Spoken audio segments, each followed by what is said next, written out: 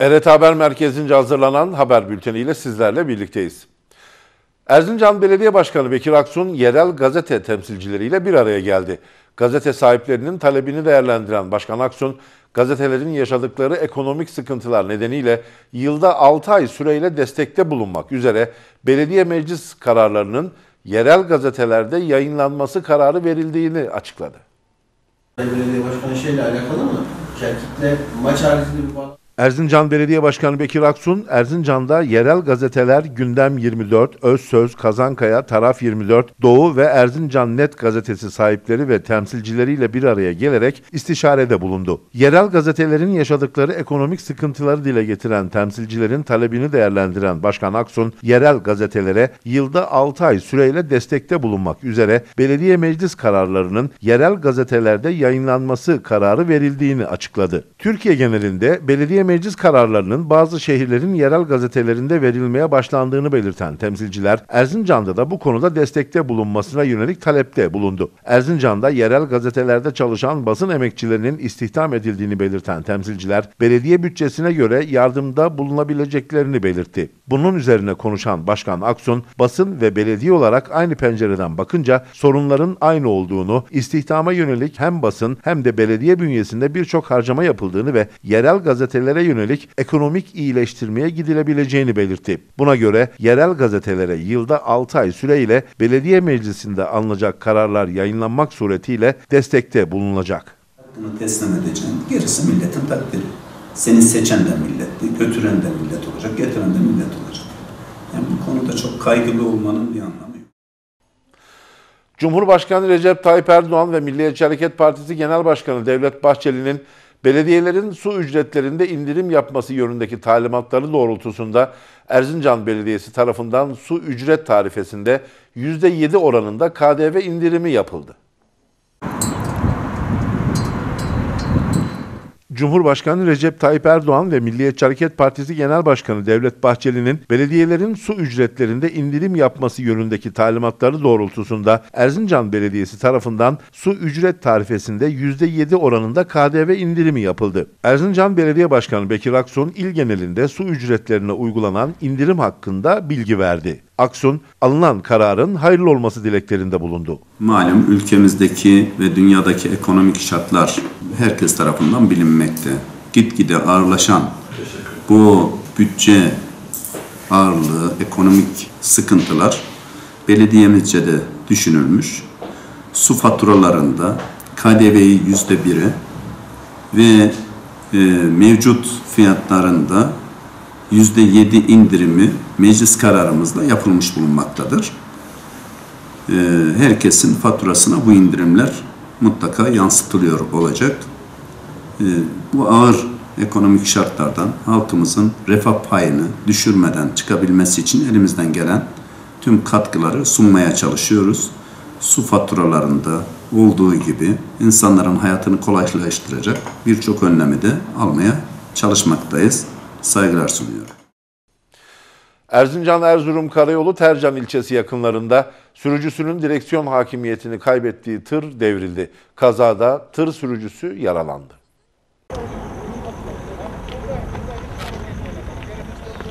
Erzincan-Erzurum Karayolu Tercan ilçesi yakınlarında İran plakalı tır, sürücüsünün direksiyon hakimiyetini kaybetmesi nedeniyle virajı alamayarak devrildi. Bariyerlere çarparak duran tırın sürücüsü yaralandı. Yaralı sürücü olay yerine gelen 112 ambulansıyla Tercan Devlet Hastanesi'ne kaldırılarak tedavi altına alındı.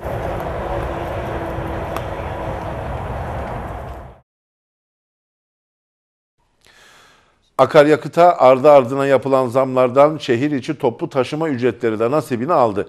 Yeni yapılan düzenlemeye göre şehir içi ulaşımda can kart 4 lira 75 kuruş, nakit ücret ise 5 lira 50 kuruş oldu. Akaryakıta ardı ardına yapılan zamlardan şehir içi toplu taşıma ücretleri de nasibini aldı. Yeni yapılan düzenlemeye göre şehir içi ulaşımda can kart 4 lira 75 kuruş, nakit ücret ise 5 lira 50 kuruş oldu. Öğrenci ise can kart 3 lira 75 kuruş, nakit 4 lira 50 kuruş oldu. Son zamanlarda akaryakıta gelen günlük zamlar toplu taşıma ücretlerini de olumsuz etkiledi. Kent içi toplu taşıma Kooperatif Başkanı Mehmet Albayrak, mazot fiyatlarına gelen zamların ardından şehir içi toplu taşıma ücretlerine de zam yapılması kararı alındığını belirterek zammın kaçınılmaz olduğunu söyledi. 2021 yılının Ocak ayının 7'sinde biz zamlı tarifeye, yeni yılın tarifesine başladık. Akaryakıt o zaman 11 lira 50 kuruş iken şu anda Mart ayına geldiğimizde akaryakıtın 17 lira gibi, %70, %75 gibi oranda arttığını görüyoruz. 9 Mart Çarşamba günü Belediye Meclisi'nden, Erzincan Belediye Meclisi'nden tarife kararı çıktı. Akaryakıt 17 liraydı. Tarifenin alınması, valilik onayı vesaire prosedür tamamlanacağı kadar şu an bugünkü fiyat, akaryakıt fiyatı 23 lira. Aldığımız zam da çok derdimize derman olmadı açıkçası. Tabii şimdi burada Erzincan halkının ya da hizmet alanların zamlı tarifeye geçilmesinde çok sıcak ve empatiyle bakmalarını temenni ediyorum. Türkiye'nin gerçekleri belli. Biz akaryakıta gelen zammı, diğer ve gider kalemlerini de aynı şekilde bunu ücretlere yansıtmamak için elimizden gelen çabayı sarf ediyoruz. Ama şu noktaya geldiğimizde artık dayanacak gücümüz kalmadı. Bunu bir mücbir sebep olarak insanların algılamalarını rica ediyorum, istirham ediyorum. Bundan sonrası ne olacak? İnan ki biz bilmiyoruz. Yani nasıl yapacağız? Bu artışla bugün akşam yine 2 lira 35 kuruş daha zam gelecek akaryakıta. Akaryakıt gideri bizim işletmeye çok büyük bir maliyet. Günlük yaklaşık 5000 litreye yakın bir sarfiyatımız var akaryakıtla ilgili. Yani bu 2 lira geldiği zaman günlük 10 lira, ayda 300 lira gibi bir rakama tekabül ediyor. Çok zor durumdayız, sıkıntıdayız.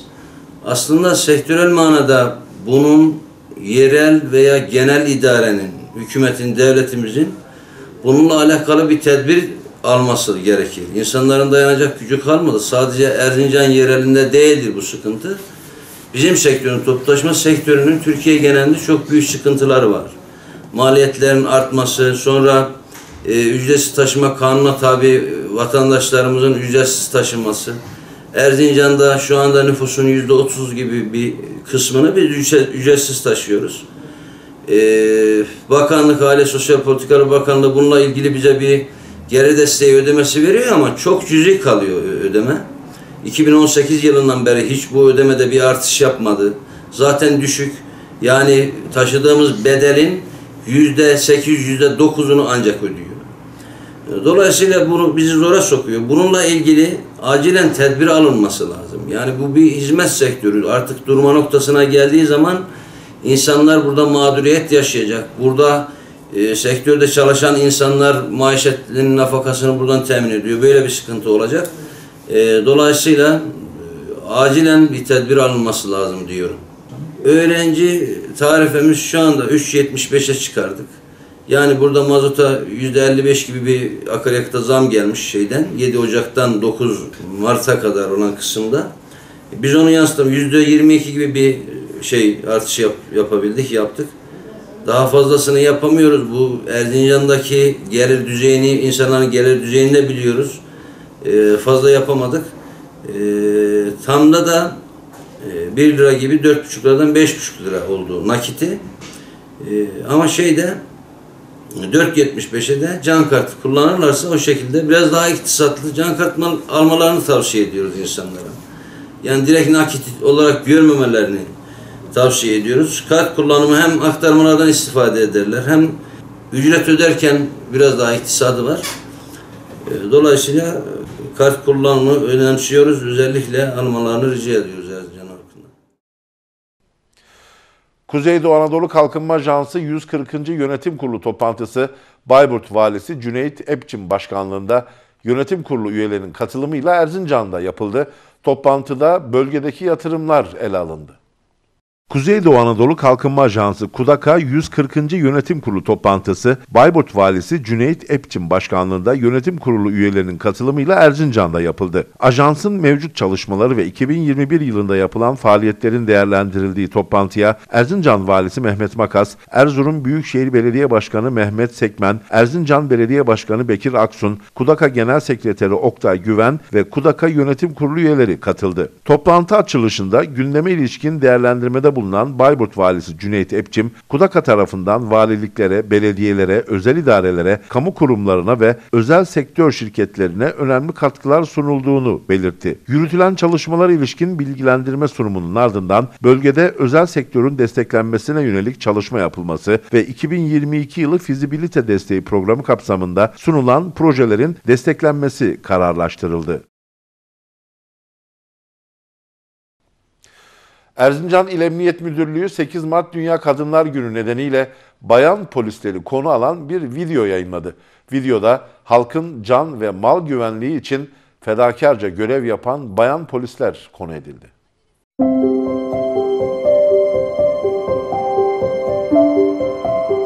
Erzincan İl Emniyet Müdürlüğü 8 Mart Dünya Kadınlar Günü nedeniyle bayan polisleri konu alan bir video yayınladı. Videoda gece gündüz demeden fedakarca görev yapan kadın polislerimiz başta olmak üzere tüm kadınların 8 Mart Dünya Kadınlar Günü kutlu olsun ifadelerine yer verildi.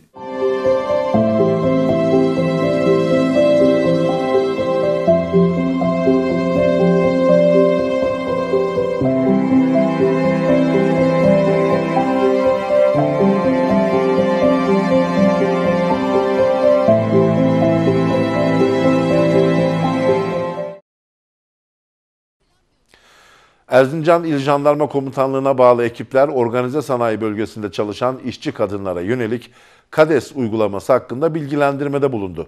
Ekipler ayrıca çalışan kadınların 8 Mart Dünya Kadınlar Günü'nü kutlayarak karanfil ve broşür dağıttı.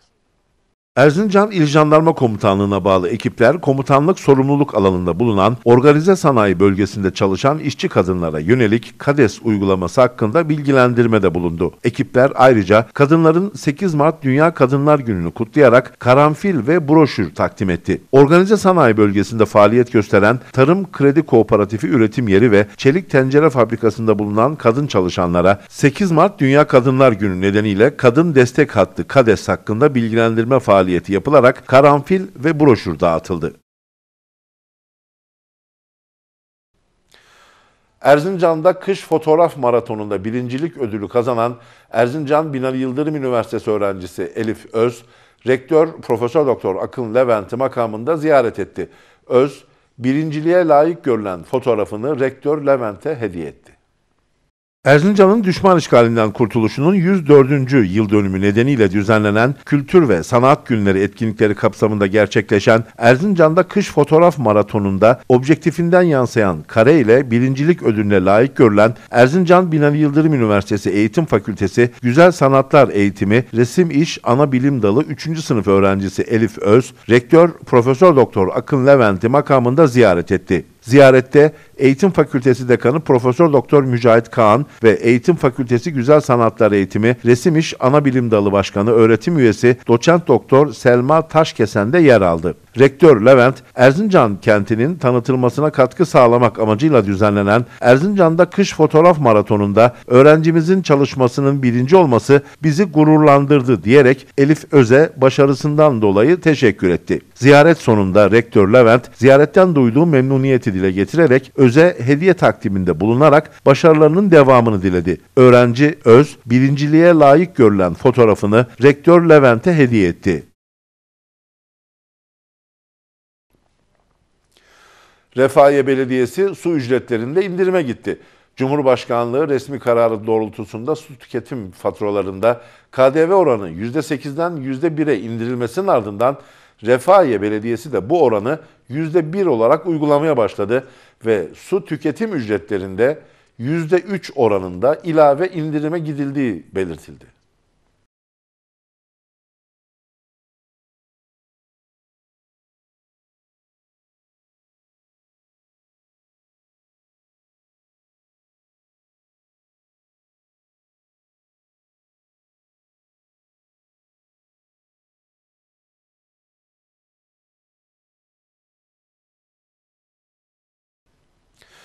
Erzincan Belediyesi Kültür ve Sosyal İşler Müdürlüğü tarafından 8 Mart Dünya Kadınlar Günü'ne özel olarak sahnelenen Dokunma Bana isimli tiyatro gösterisi büyük beğeni kazandı. Yoğun ilgi gören oyun 10 Mart Perşembe günü tekrar sahnelenecek. Erzincan Belediyesi Kültür ve Sosyal İşler Müdürlüğü tarafından 8 Mart Dünya Kadınlar Günü'ne özel olarak sahnelenen Dokunma Bana isimli tiyatro gösterisi Erzincan Belediyesi Kültür ve Sosyal İşler Müdürlüğü tiyatro salonunda seyircilerle buluştu. Tarafından, öz babası tarafından. Evet, yanlış duymadınız. Bir baba kızına... Hatta konusu geçmişken birkaç istatistik göstermek istiyorum. Cezai yaptırımların ağırlaştırılmaması yıldan yıla çocuk. Ve bir kadını katlederseniz eğer hem bir anneyi hem de bir çocuğu katletmiş olursunuz. Kadına şiddet, aile içi karmaşa, kadınlara yönelik medyaya yansıyan vakalar, kadına verilmesi gereken değer ve bunun gibi birçok konuda günün anlam ve önemine mesaj veren oyun Eser Tan yönetiminde 10 oyuncu tarafından sahnelendi. Böyle bir kıyafet falan getirseydik. Aşkım terli terli böyle çıkılır mı? Omzunuzu esnetmek için. Evet hocam. Evet, süper. Çok güzelsiniz. Tamam, çok iyi. Tam tersini yapalım şimdi. Tamam. Süper. Rüzgar Bey, kolumuzu kırmayalım. Pardon hocam. Çok iyi, süpersiniz. Tam 3 ay, 4 gün sonra evlenecektik. Çok mutluydum. Erzincan Kültür ve Turizm Müdürlüğü EKM Tiyatro ekibi tarafından tek perdelik dram olarak sahne alan tiyatro etkinliği artı 15 yaş grubuna hitaben yapıldı. Ücretsiz olarak sahnelenen oyuna izleyicilerin yoğun ilgisi vardı. Zaten hiç çocuk olmamışım ki.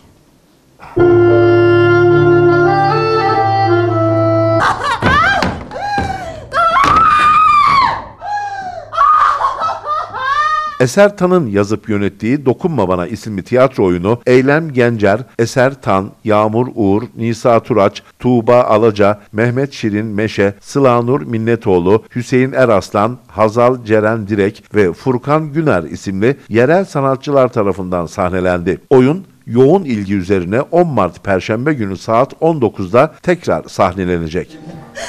Ben senin gülüşünü sevdim.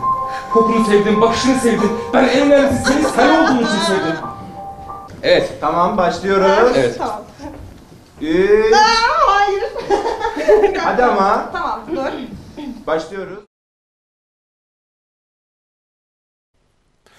Şimdi de Erzincan ve çevre illerde beklenen son hava tahminlerini getiriyoruz ekranlarınıza.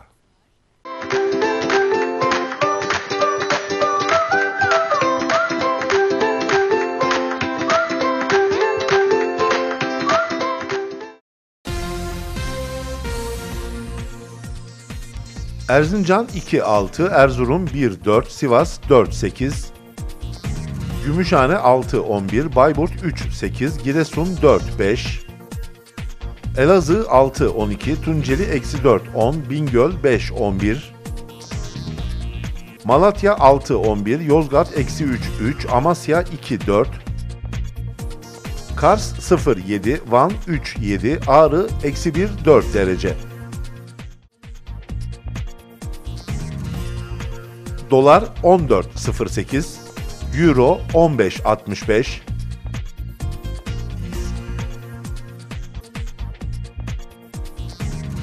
gram altın 872 lira, tam altın 5613 lira, yarım altın 2806 lira, çeyrek altın ise 1403 liradan işlem görüyor.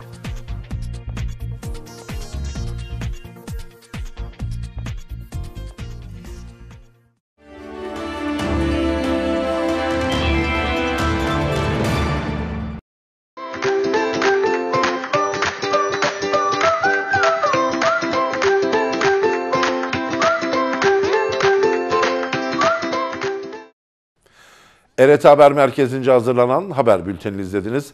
Yarın aynı saatte farklı bir gündemde buluşmak dileğiyle, hoşça kalın.